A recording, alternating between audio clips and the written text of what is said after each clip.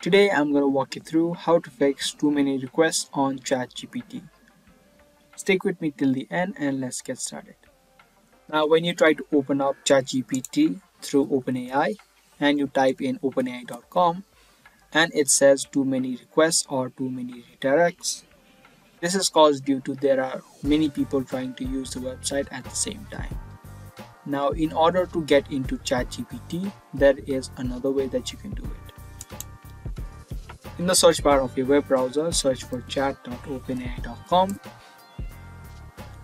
and as soon as you do that, it's going to straight take you to a section where you can now either sign up or log in.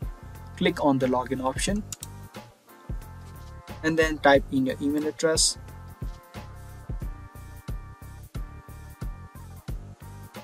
And then type in the password and then you can click on continue. Now as you can see, if you try to open up ChatGPT through this process, it does not anymore say too many requests or too many redirects. So I hope I could help you out in fixing your problem.